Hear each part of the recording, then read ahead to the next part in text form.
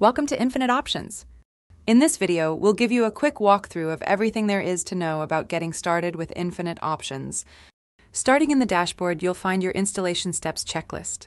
While you do have the app added to your apps list, you will still need to install it to your theme.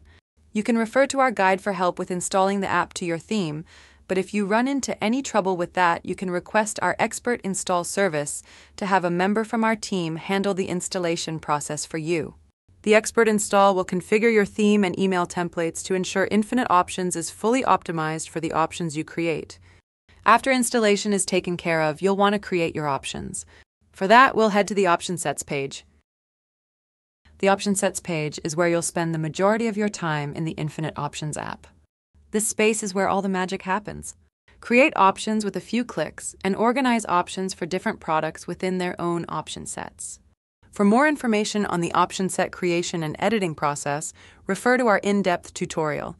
Don't forget the part where you learn how to add prices to option selections with native bundling. When your options are created and assigned to your products, sometimes you'll want to customize how they look style-wise to make sure they match your theme or desired layout. To do so, you can make styling changes on the settings page. We have preset CSS snippets that style your options based on your theme. And we also offer CSS snippets for customizing any swatch options you create.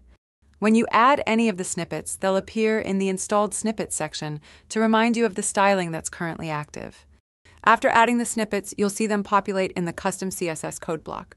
This area is reserved for advanced CSS customization if you're familiar with styling CSS, but we also have a guide that helps you learn how to style options for our app. You can also enable or disable the app as well as native bundling from settings as well.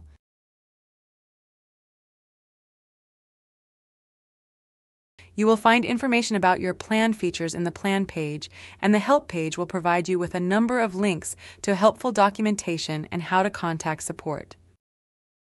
Thank you for watching this guide. We hope you found it helpful. Cheers!